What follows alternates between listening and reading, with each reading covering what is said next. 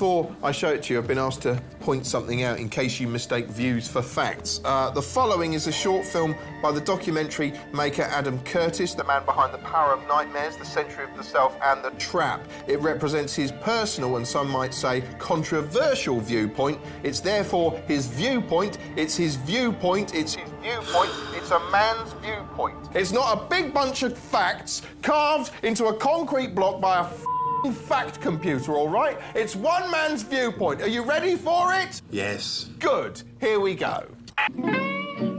Everyone knows that television news can be boring. That's because it's often about politics, which can be very dull.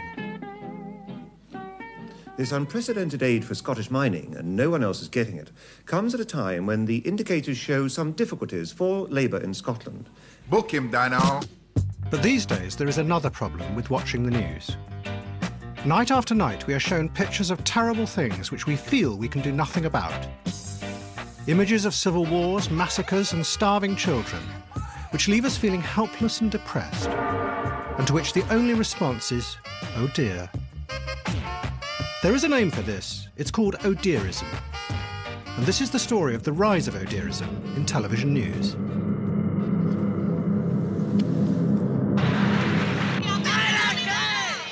It began with the rise of the counterculture in the 1960s. The radicals believed that all politics was corrupt because it always involved power. Bring the police. Send for the police quickly. Cut your hair. The radicals wanted to find a new way to connect directly with the dispossessed in the world, bypassing politicians. Their chance came in 1968 with the Biafran Civil War in Africa. Western politicians were doing nothing as thousands starved. So a group of radicals began a campaign to rescue the dying children. Propaganda films were made that portrayed the conflict dramatically as a new Holocaust. Celebrities held 48-hour vigils, and television news eagerly covered it. And then Blue Peter held an appeal for Biafra, and the response astonished everyone. We asked for 144,000 parcels, and you'll never guess just how many we got. We got 1,444,000, and that is 10 times more than our actual target. What Biafra began reached its high point in 1985 with Live Aid. Thanks for coming. Michael Burke's news reports of the Ethiopian famine had shocked the West. Bob Geldof then used television to create an extraordinary event of global altruism. It showed that we together could do more to save the world than our ineffectual and corrupted politicians.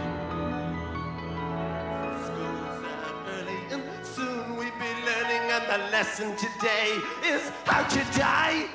And it also made us feel good about ourselves. Those running Live Aid thought that they had transcended the corruption of politics.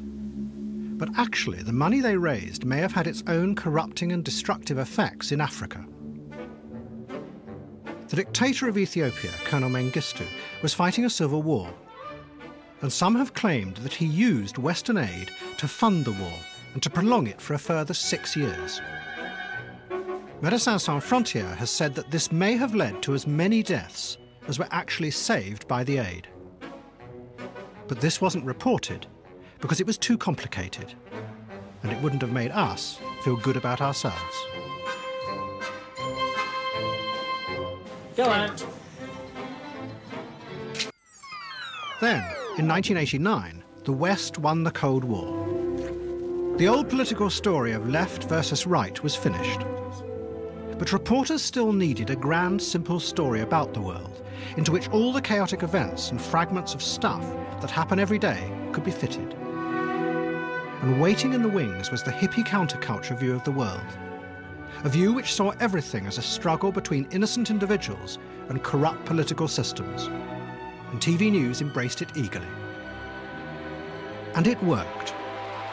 From the glorious revolutions in Eastern Europe, to the brave students in Tiananmen Square, through to the plucky Bosnians in the horror of Sarajevo, television news told a story of noble individuals bravely standing up against bad political systems. But this simple battle between good and evil couldn't last. And it finally cracked back where it first began, in Africa. In 1994, the Hutus massacred millions of Tutsis in Rwanda. In the wake of the massacres, millions of refugees flooded into the Congo. Western aid workers and television crews also flooded in to help the innocent victims. But they soon discovered that many of them weren't innocent at all. They were the evil Hutus who had killed millions of the Tutsis. When people crossed the border, we all knew very well that among them there were murderers. There were people that we're helping. Every time we give out food, every time we give health services, we know that among the people that we're helping, there are murderers. Then the Tutsis invaded the camps to get their revenge. But instead of behaving like good victims, they too carried out terrible massacres. And a horrific war began, in which 4.5 million people died. And everyone was evil, even the children.